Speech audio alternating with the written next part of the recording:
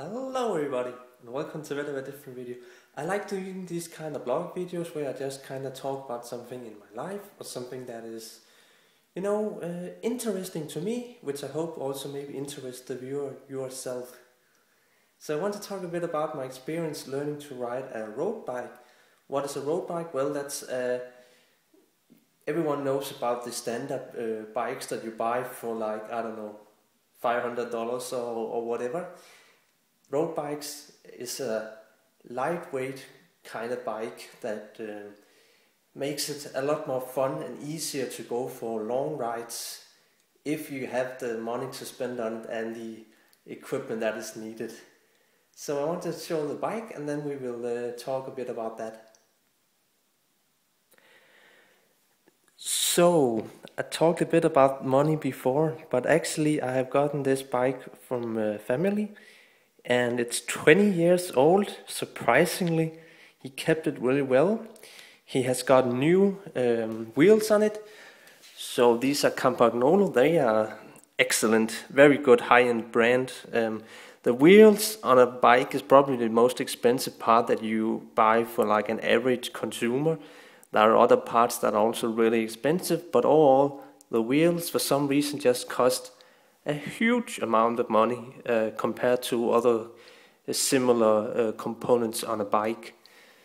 It's mostly due to the weight. So a lot of road bikes are very obsessive about how much they weigh. Like I can, even if it's 20 years old and it's an aluminium frame, I can easily lift it up. It's not a problem at all. And that's kind of the point of these bikes here. They are supposed to be really lightweight. And even though it's 20 years old, yes, 20 years old, it's a bit amazing. It really keeps it well. Another fun thing is that it's a Peugeot. So they are a French car maker. But back in like the 90s, they were doing normal road bikes as well. So that was for the Tour de France or whatever. They were a really big brand in bike consumers back then.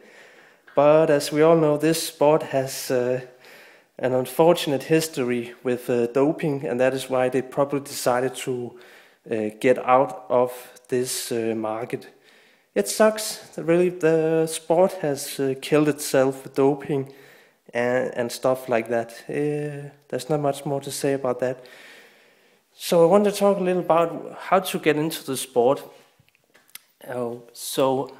Some of the first things you need to get is, I suggest that you get a bag like myself. So a lot of people will say this looks totally stupid on a bike, but it's very handy. So you need to get some tubes because you're gonna get a flat at some point, and then you need one of these little things here. You could buy two of these, but for the most part you only need one. And then you need a pump. This has to be a small one, so it can't just be a little one, because you have to be able to have a pump when you're out there riding on the bike. So I have mine just kind of position it weirdly at the seat.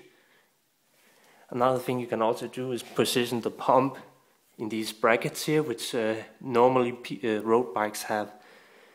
And then you obviously need a holder for your water bottle. And that's pretty much it. So besides the bike, those are the main things that you need. If you get an actual road bike, you also need to use cleat pedals. But luckily these shoes are not too expensive. I can just quickly go out and show. So I actually had mine borrowed from family. And as you can see, they are very used. Like, yeah, you wouldn't think that these would be very good at all, but it doesn't really matter if they're used or whatever. They just work so much better than, riding with your normal shoes on. Learning cleat pedals are not an easy thing at all, but you kind of have to. If you're serious about the sport, you really just want to learn about cleat pedals. For me, it took about 2 or 3 tries, and then I was kind of into it. But that is also because I did know a bit about them beforehand. Basically, you position your foot like this, and then you just click down on it. And when you need to get out, you click your foot this way. So you turn your foot like that. It basically just requires a lot of strength in your legs to click into them, which is probably the hardest thing. And then when you're at a stop, red lights or whatever, you need to learn to be able to click out and put your foot down in the ground. And that's pretty much it. It can be a bit annoying at first, but it's much more comfortable.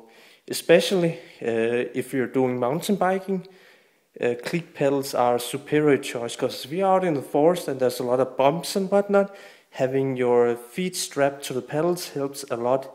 It's not a very safe thing, having your feet not being able to touch the ground really fast if you're crashing, but your feet stays on the pedals, which just makes them, you're able to feel more safe and fast like that.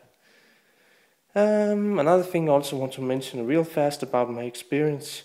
Since this is a borrowed bike, I have some height issues, so my my height is not that big. You need to be able to adjust, I can't even remember the handlebars here. Most bikes can adjust this little pink thing here, but that requires a little more modern bike and whatnot.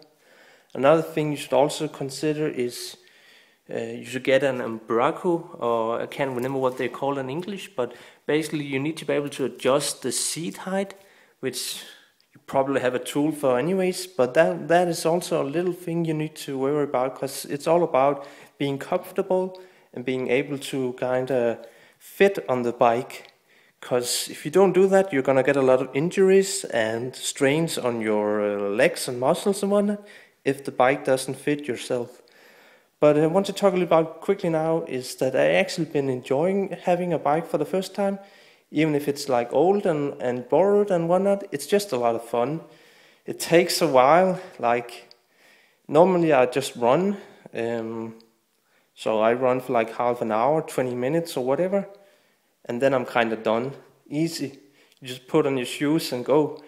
On a bike, you kind of have to go for like an hour to maybe 3 hours or something like that to kind of feel that you've been out riding.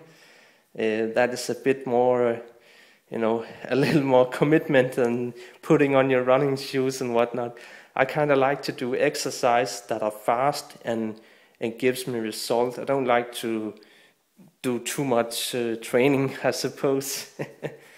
But that was pretty much it. So it's been fun to learn it, and maybe you could also tell me a bit about your own thoughts on your own sports you like to do and whatnot.